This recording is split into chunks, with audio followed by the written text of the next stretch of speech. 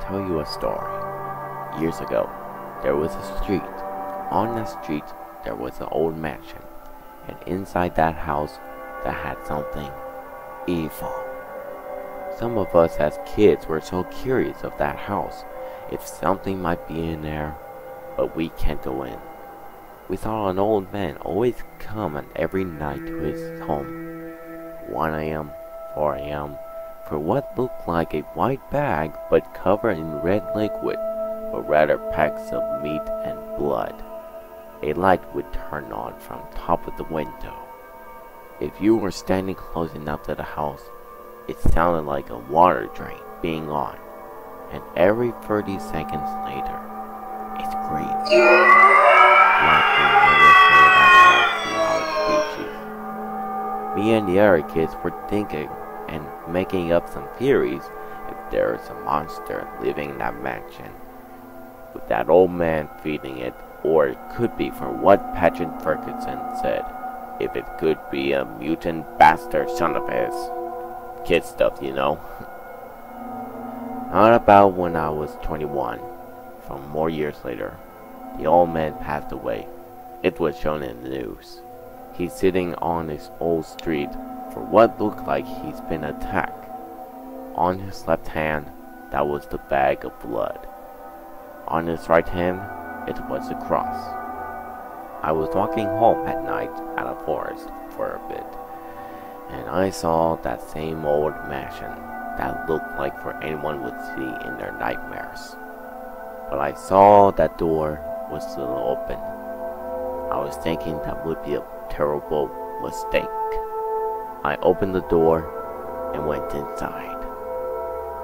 Everything around the house was so old, like in the 40s at least.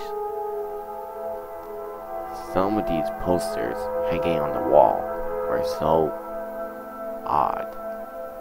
There was a lot of dirty paper scattered around the other room. I was trying to make myself quiet if something might still be here. I went up to the stairs, but for the halls, they were like it's taking a long time for a walk to get to the other side. And once I was walking around the hallways, I saw it. For what was on the floor, blood on the ground that leads to the other room. I was thinking if this could be it, or something. Once I go in, on the floor for what looks like packs of blood and animal meat on the ground. It was horrified for what I am seeing. And then I heard that familiar scream. It comes from downstairs from that living room. I decided to check it out for caution. Once I was there, the door was very boarded with lots of wood, but there was an axe on the ground. So I carried the axe and swing all the wood to break it down. And once I did, I went down, and then I saw it. The door that was locked, and I could easily hear was a growling. So, I had no choice to go inside.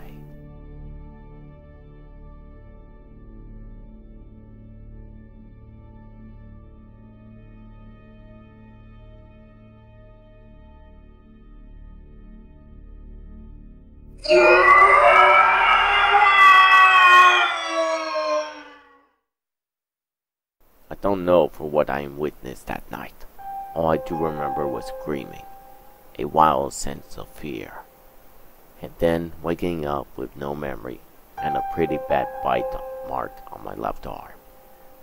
I was outside of the old mansion, and that's when I saw at those 4 big windows, for what it was, 4 stand-up army stands that has those skull heads covered in blood.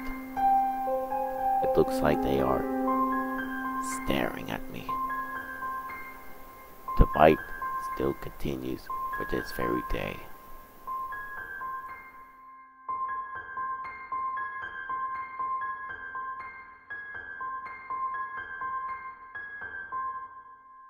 Yeah.